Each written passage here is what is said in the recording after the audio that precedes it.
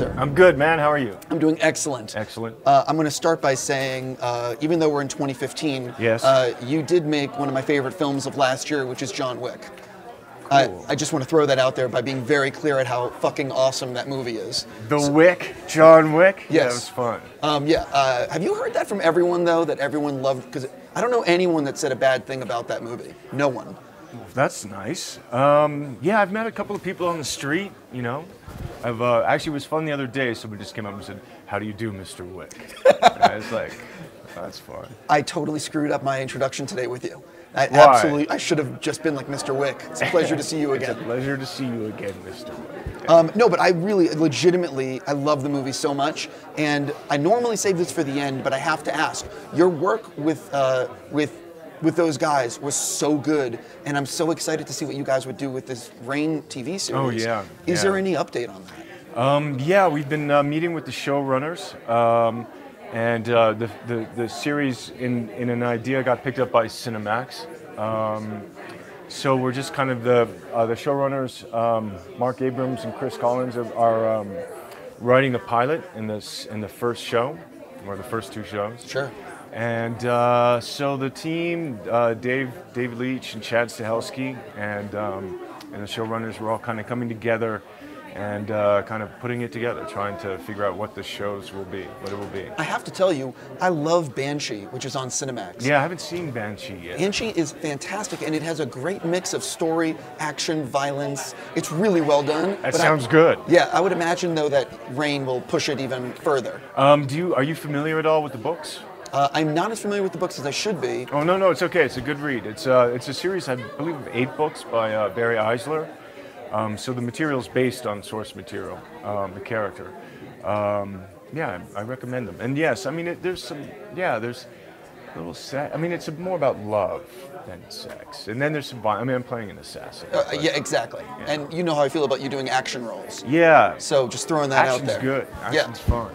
I'm a big fan. Let's get to why I get to talk to you today. Okay. You have a movie that just premiered at Sundance last night. Yes. For Knock Knock. Exactly. And the teaser is online so people can watch it. Cool. Talk a little bit about being part of Sundance, and most people won't know much about the movie. So tease a little bit about who you play and what it's about. Okay.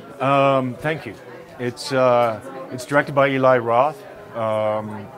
It's a kind of home invasion psychological drama.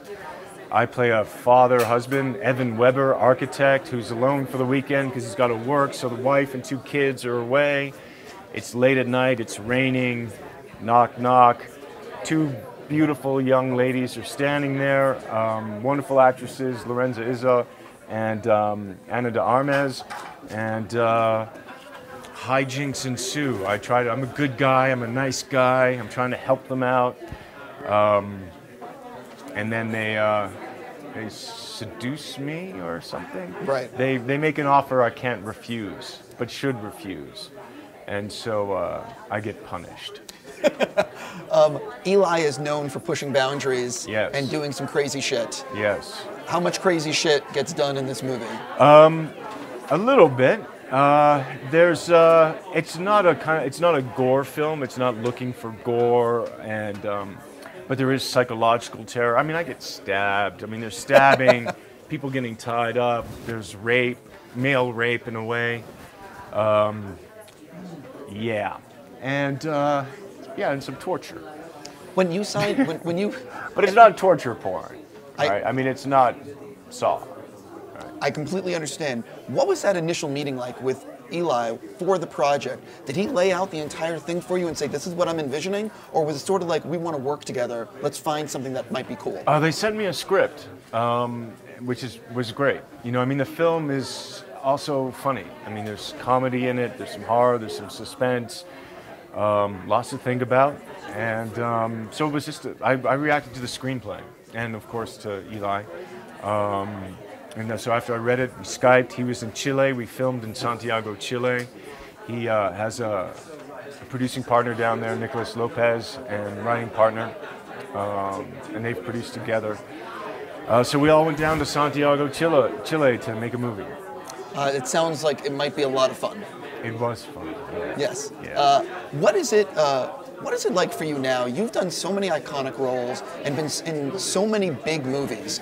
What is it like when you casually meet people, you know, like whether it be at Sundance or at a Starbucks or even at the mall? Is there one project that people always want to talk about, or is it sort of like every day it's just 10 different things? Yeah, once in a while people say hi. I mean, I would say in the list probably the Matrix trilogy wins. Yeah,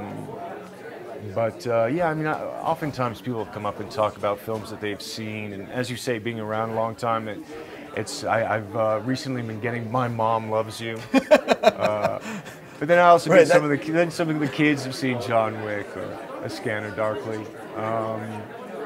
And it's fun. I mean, it's cool. It's nice to have that interaction with the audience, if they like the work. To hear how they, once in a while you get some Hardball. It's a film I did. It's a baseball movie. Yeah, a while ago. A while ago, yeah. And so, yeah. And then recently, I get a lot of people saying 47 Ronin wasn't that bad. I actually watched it twice. I'm like, yeah, 47 Ronin. Try. I want to jump into some of the other things you've done. Since John Wick, I believe you've made a project or two, and I would love it if we could mention other things you've been working on. Oh, thanks for that, man. Let's see. So after John Wick was a little knock-knock, and then I got to work with the wonderful director Courtney Hunt on a courtroom drama called The Whole Truth. And then recently, just before the holidays, I finished a picture called Daughter of God. Totally. Which is, I'm looking forward to seeing.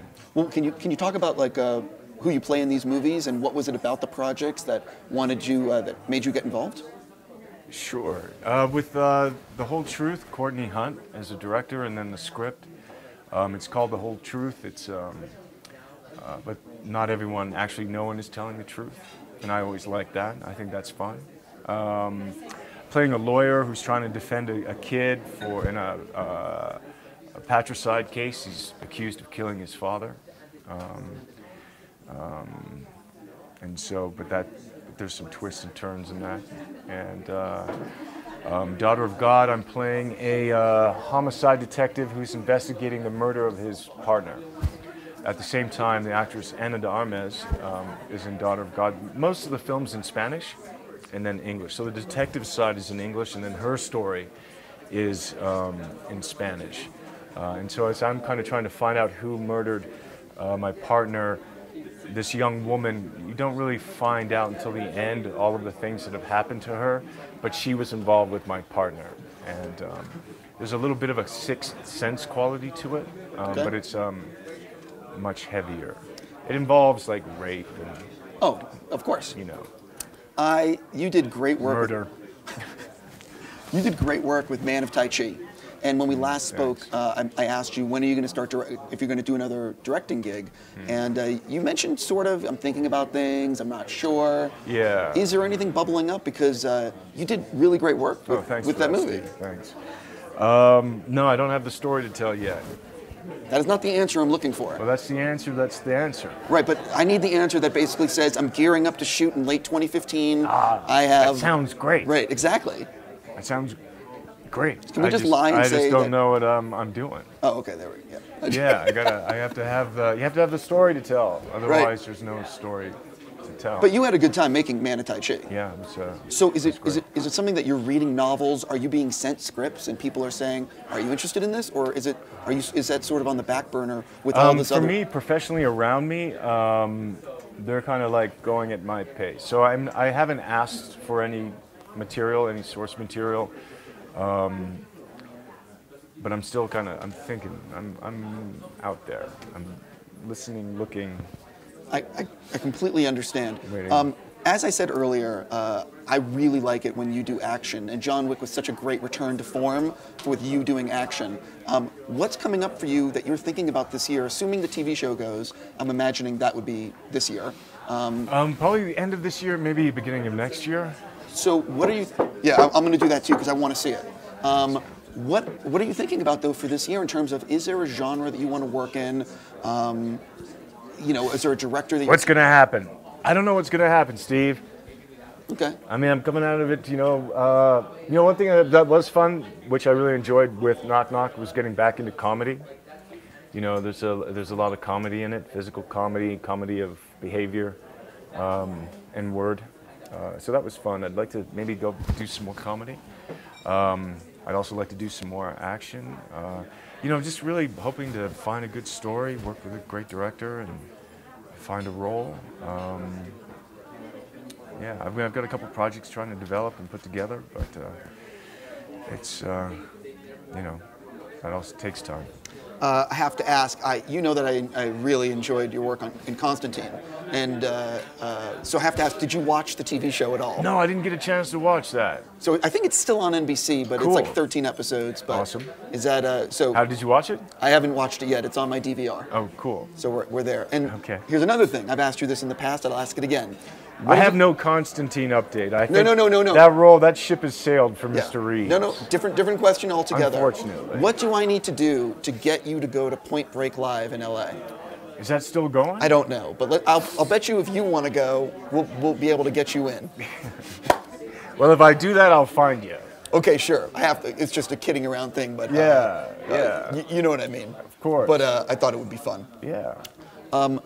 You obviously have the ability to be into a lot of different things in terms of collecting.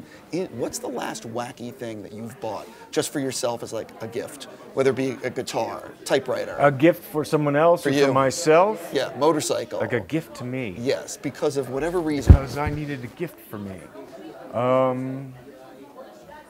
Or is there anything that you've recently started collecting? No. I'm trying to think. There was something. This is as personal as I get, by the way. Awesome. Right. Yeah. Let's see. What did I got something for the house the other day. What did I get? What was that? I don't remember. I'm going to leave you by saying thank you so much for your time. I really appreciate it. Super happy with everything that's going your way. And whatever I need to do for John Wick 2, please let me know. Okay, thank you. I'm so serious. Thank you. Thank you so much.